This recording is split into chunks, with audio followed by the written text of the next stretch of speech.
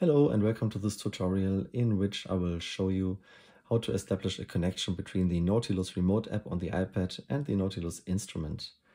Both devices are communicating using the MIDI protocol with sysx messages, so there are two ways to connect them. One thing is to use USB MIDI and the second way is to use Bluetooth MIDI. One thing that you should prepare on the Nautilus app is you should go to the global menu to the MIDI page and ensure that the MIDI channel is set to 1 and that sysx messages are enabled. Otherwise the connection is not going to be working.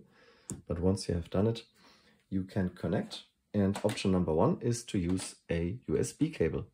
In this case I have an iPad with the lightning connector, so I have the lightning to USB adapter, and then this is a printer-like USB cable which has a USB-B port on the other side which connects to the Nautilus.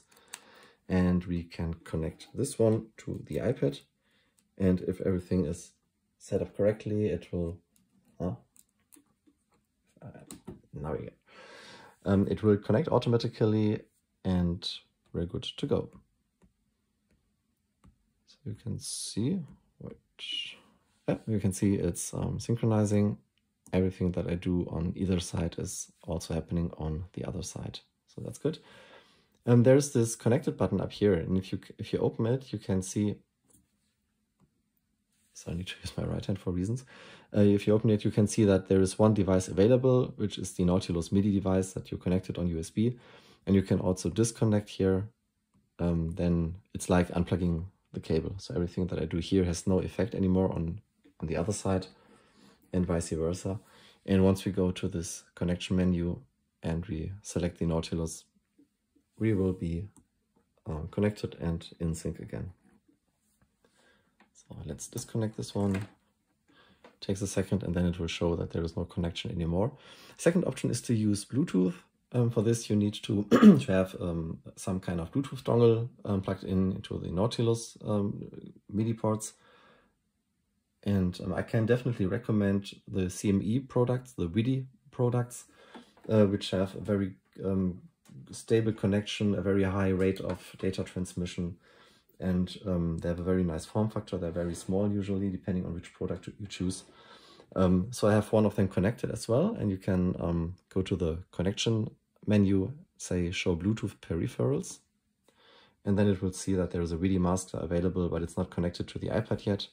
So we can connect, and once it's connected, we have the MIDI device available and it's automatically connected. And yeah, we have the same situation like before. We can do parameter changes, switch the presets, switch modes. So everything is now connected and stays in sync. What we can do now is to also connect the USB cable. Yeah, it's not that easy. And then we are still running on the Bluetooth connection. If we check this menu, you can see that there are now two devices. So there's the WIDI master, the Bluetooth connection, which is, which is connected, and the Nautilus, which is the USB connection, which has been identified as a valid device, but it's not connected right now. So we're running on Bluetooth now. You can simply select the USB connection and get going. You can disconnect both. Then we are disconnected. Or you can again select the WIDI master as a Bluetooth device. This might be relevant if you have two Nautilus for reasons and you have both connected, or you have, I don't know. So you're very flexible here and you can always see what's going on. If we are disconnecting the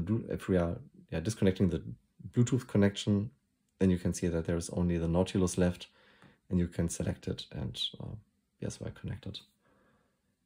So that's essentially it. Thanks for watching and enjoy the app. Bye bye.